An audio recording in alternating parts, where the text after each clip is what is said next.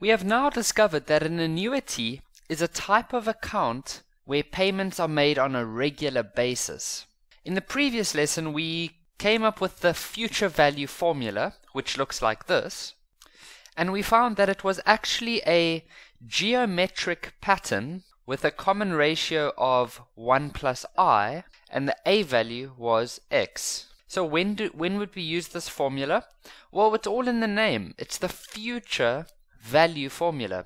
So this type of formula would be used if you want to know the value of your money at some future date. So you typically use it for things like investments or savings and things like that. It's when you're trying to save up money for the future. In this lesson, we're going to look at a type of formula that you can use when you have things such as a loan that you take out from a bank. Because, for example, when you take out a loan from a bank, you walk into the bank and you ask them for, let's say you ask them for 50,000 Rand. That 50,000 Rand is given to you on the day that you apply for the loan.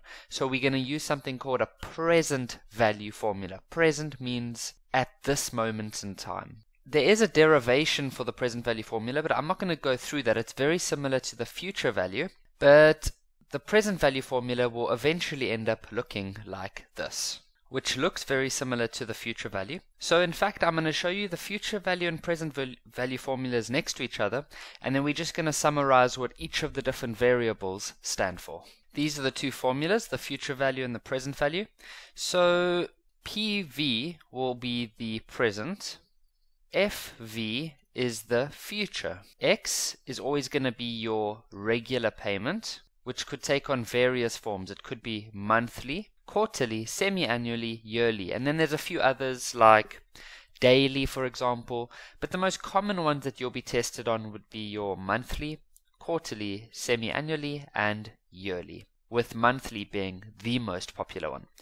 Then I is your interest rate, N is going to be your number of payments, and that's it. So present value will typically be used for things such as loans, whereas future value will be used for things such as investments. Technically, you could use both methods for both of those, but schools usually show it in this type of way, where present value will be used for things such as loans, and then your future value will be things such as investments. As long as you remember, P is for present and F is for future. Now I'm going to give you two very, very important pieces of information that you have to remember.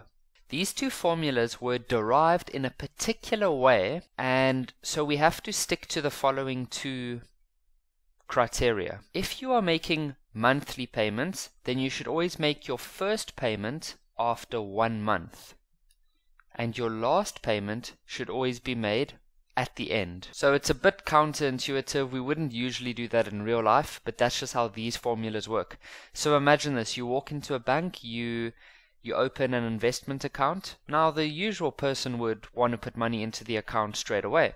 However, when using these formulas, you only make your first payment after the first month, and then your last payment will always be done at the very end, so on the very last day. If your payments are quarterly, then your last payment will also be at the end, but your first payment will be after the first quarter of a year, which is after 3 months. If your payments are semi-annually, then your first payment should be after 6 months, whereas your last payment will also be at the end.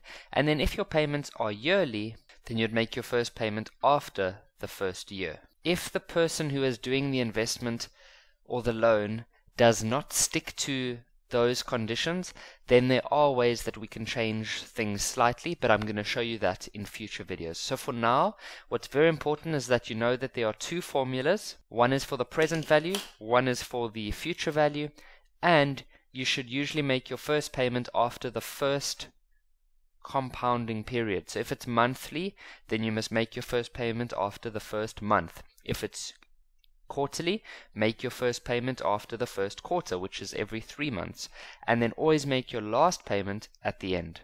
If that changes, however, we do have ways that we can fix that, and I'll show you how to do that in future videos.